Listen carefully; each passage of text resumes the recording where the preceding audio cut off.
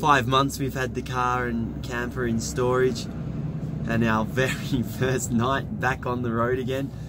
Pamir Highway, Tajikistan, we were so pumped, and now yeah, here we are, bruised and broken. And after a few months waiting for the Central Asian winter to end, we were extremely happy to take Grizzly and Bear out of storage.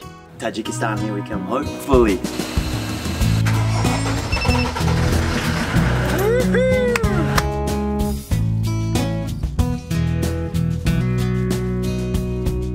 Got a fresh bed.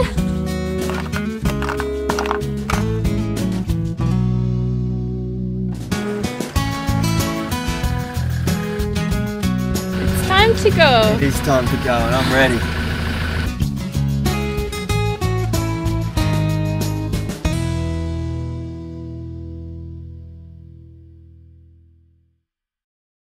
That's this trip over, baby.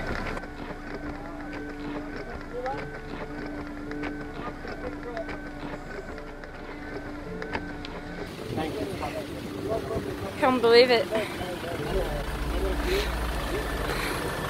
This just happened.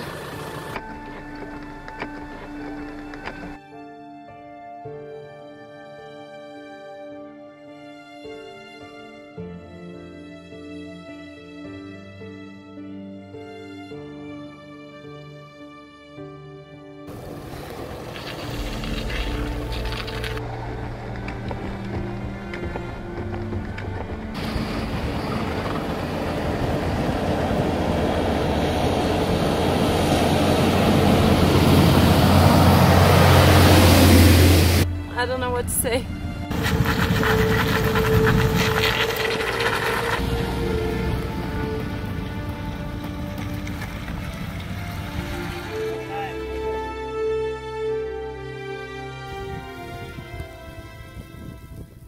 Okay, we've just had a major disaster. We're not going to be able to do the Pamir. I'm trying to stay positive. It's really difficult right now. We try and think everything happens for a reason. Anyway, I'm a bit panicked. Yeah. I'm a bit... Yeah, we need to get warm. I don't know if we're lucky or unlucky. We were just sitting here discussing the... Like, why are we so unlucky? And then we thought we had to say, no, hang on. Toughen up a little bit. We're not... We're lucky. Yeah, we're very, very lucky. We could have been in the middle of the Pamir Highway. Yeah. But we're in the middle of the Bishkek Highway, you know, and we're up above... I think we're at like... altitude where we're up there, you know, we're really high right now. If this was winter, it would have been a different story. Well, it's snowing though. We had phone reception. Yeah. We could have been going faster on a corner of a big drop off. Who knows? So this is my favourite one too. So that has me doubting. We knew this vehicle had a bit of a rough history in Poland. We're so lucky as well. Like I said before, we had phone reception, and we've called Ryan from Iron Horse Nomads. Thank you, Ryan. We had our car serviced there before we left Bishkek, and we rang him, and he's just been so helpful. He's going to get back to us. He's going to get a truck on the way. Yeah, he's cheers. Waiting for a tow truck, drinking wine, and watching an old video. Watch videos of when we were sitting on a beach in Albania and enjoying the sunshine in better days. Icicles hanging off of the front of the bloody car, off the LED bar. But anyway, I thought I'd come out and reassess the situation. We've calmed down. The initial stress is worn off. The damage is bad, but it's not. It looks a hell of a lot worse than what it is. It's not the axle that snapped. Initially I thought it was the axle, but it's the swivel ball housing, and obviously the half shaft has gone with that. Maybe the track rod is a little bit bent. We've been in touch with Newman 4x4 in France, and Alex is already onto the parts. Alex hasn't heard about us for about 5 months. Who knows, within a day or two we might have the parts being couriered to Iron Horse Nomads, and our good friend Ryan, who has helped us out so much in this situation. We hit a massive pothole. When I hit that one, we weren't going too fast. I would say about 30 kilometers an hour, coming down a steep hill with hairpin turns. The fog was thick. This blizzard was like this, so it just came. I had no chance to avoid it, and we hit it. We hit it hard. We heard the big bang to start with, and then next thing, boom, I just lost all steering. Then 2 seconds after that, clunk, we heard it go, and we were sliding on the ground, and that was it. It's a luxury to have a camper. It's nice and cozy in here. Well, it's still snowing out there and it's freezing cold. Internet is just amazing, isn't it? This makes you realise that we're overlanding, but we're soft overlanders. We're not real overlanders. The guys that were overlanding, well, 20 years even more, 30, 40 years ago, London to Singapore and stuff in their series Land Rover, they couldn't break down in the middle of the mountains and just jump on Facebook and send some guy a message in Bishkek, and literally within less than 10 minutes, I would say, we already had a tow truck on the way. I'm chatting now with Alex at Newman. Thank you, Alex. He's asking me for the exact address. He's going to have the parts on their way via a courier to Bishkek. If it happened tomorrow, it's public holiday, so Alex wouldn't have been here. Yeah, we're definitely very spoilt in regards to what we have access to with technology these days. I think it makes a big difference and it changes the way we overland. Les premiers à s'arrêter, Christian et Véronique, des Français de Lyon. Voilà, ils se sont arrêtés pour savoir si tout allait bien. It is 6 p.m. and we're still waiting for the tow truck. I'm reading my book, chilling out now. Is that a good book? That's okay. The weather is nice now. Hello, Ryan, it's Lee. Hey man, how are you? We're just chilling by the side of the road, you know. It is now 7 p.m. and we are still waiting for the tow truck. We would like the car to go to this place. We went a few weeks ago. Nikolai, maybe you remember, the master that did our shock absorbers. Maybe after Pamir, if we have a problem, we give you a call.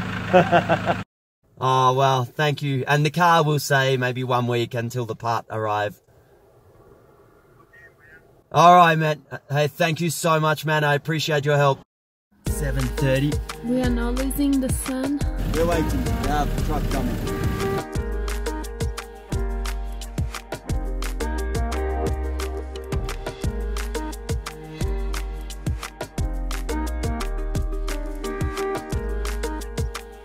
Wow. This is so small. There's no way.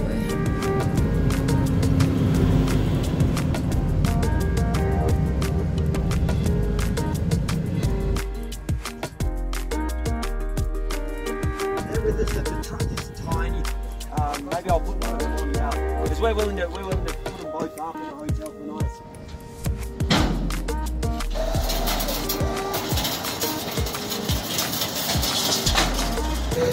I'm just scared of the...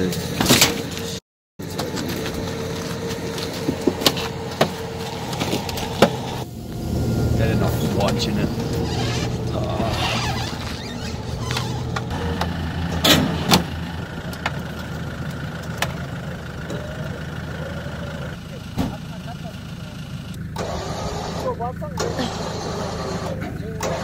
This is crazy.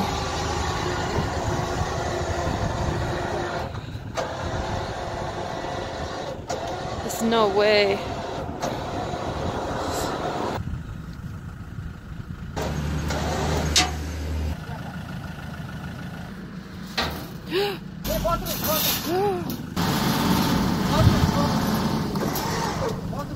We are not going to do that. I don't want to do it. Wait for tomorrow, a big truck.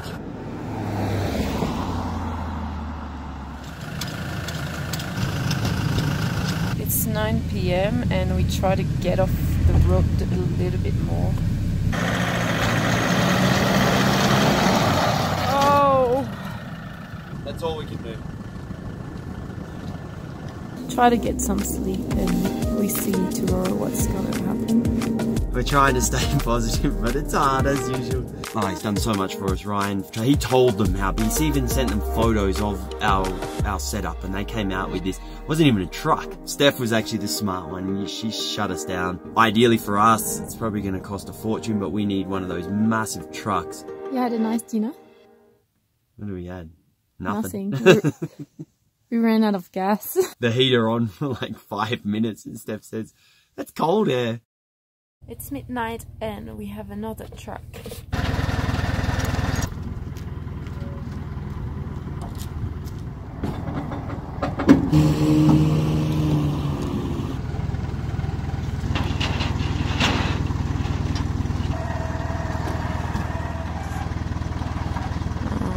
No, he's running out of power.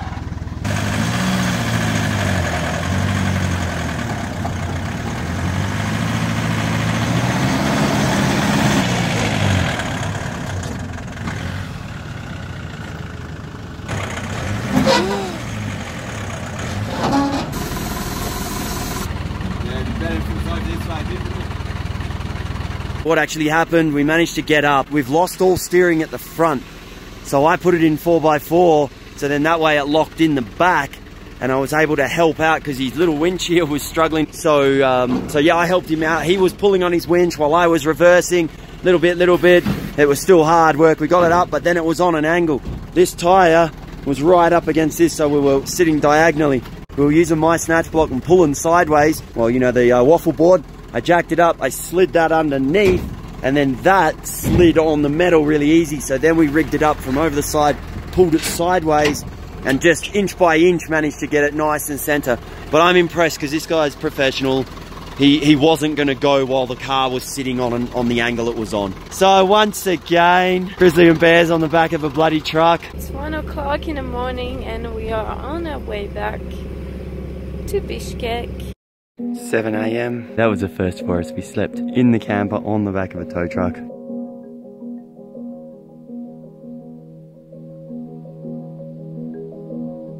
We're waiting here now. Got a red light. This is the tunnel to go under the pass. It's a red light for trucks only, so cars can go. There's enough room for a truck and a car to go the opposite way, but 2 trucks together is a no-go. Hopefully Bishkek in a couple of hours.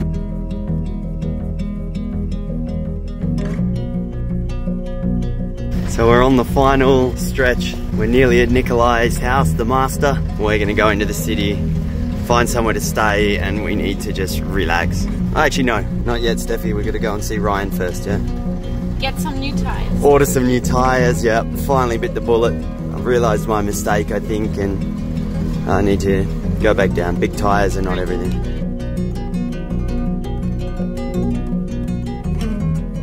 Camper off, pull the car out.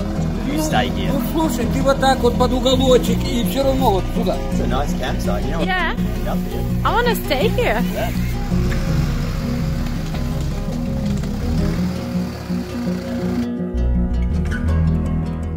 Big size, big problem. Big size, big problem. So he's already saying the big tires problem. I changed already. I'm gonna change it to small. Slowly, slowly.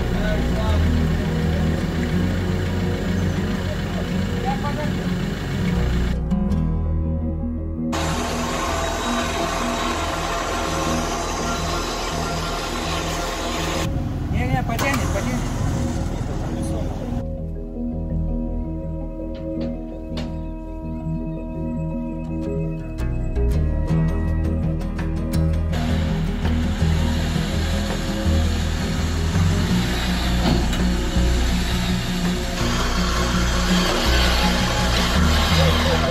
Давай, давай, давай.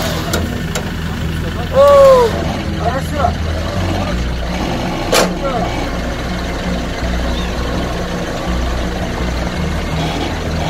Хорошо.